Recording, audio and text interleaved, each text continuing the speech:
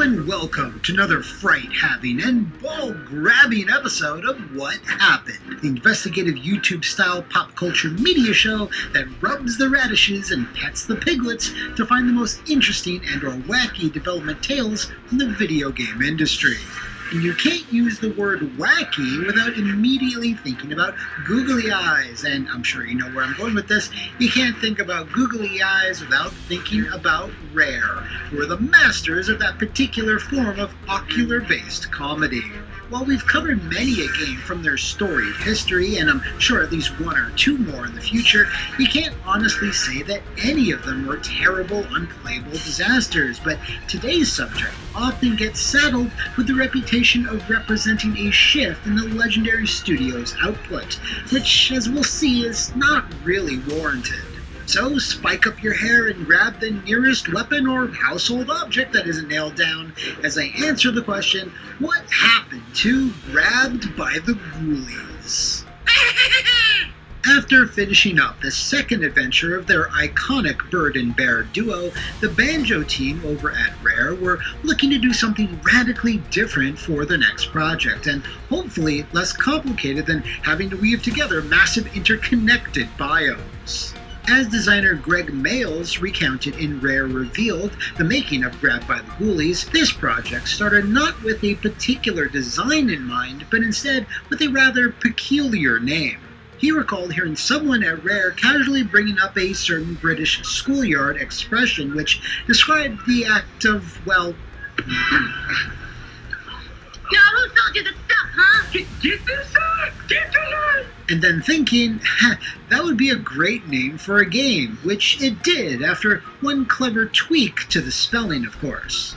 Since the team were starting new, then they wanted this to be a straightforward experience that anyone could pick up and play and have a spooky good time with, and look to things like Scooby-Doo and various silent horror comedy films as inspiration. Alongside that, since TUI pushed the Nintendo 64 to its absolute limits, and with Nintendo finally shipping Dolphin dev kits to its partners, the Banjo team decided to start fresh with this much shinier cubic hardware. Their original vision for Ghoulies was fairly similar to what they eventually shipped, a fun, cheeky take on horror tropes with tried-and-true beat-em-up action gameplay, having players use their fists and a variety of weapons to take out hordes of skeletons, spiders, zombies, and other baddies straight out of Boo! Haunted House. Now, despite Rare having then released a string of platformers, racers, and fighting games, comedic horror and brawling wouldn't be too out of their old wheelhouse, considering in their NES days they'd also worked on the likes of Beetlejuice, Battletoads, and wait, they actually developed Boo! Haunted House, like for real!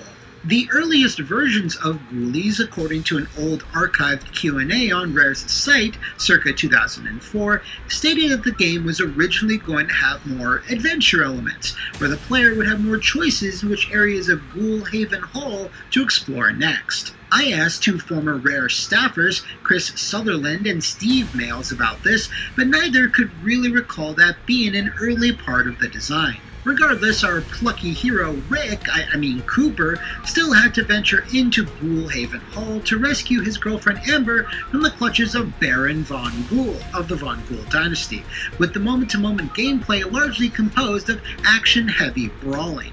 Development kicked off with the GameCube starting in October of 2000, and was worked on for a very brief period of time before it appeared at E3 2001 in a behind-the-closed-doors presentation. The footage you see here shows off several things that would ultimately not make the final game, like Amber appearing as a playable character along with various enemies, or ghoulies, that were left on the cutting room floor. It should also be noted that around the time of this presentation, the name Grabbed by the Ghoulies had leaked out, but instead of it being attributed to a new game altogether, it somehow erroneously became the rumored subtitle of a new Conker game, as it certainly had that familiar, nutty, conkerish flavor to it. As the team continued to flesh things out, they eventually started adjusting their initial design, something that was confirmed to me by artist Steve Males. Initially, the aim was to have the player fighting off loads of baddies at the same time,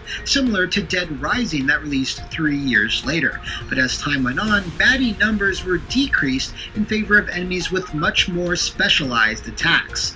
Still just as hectic, but with a bit more strategy.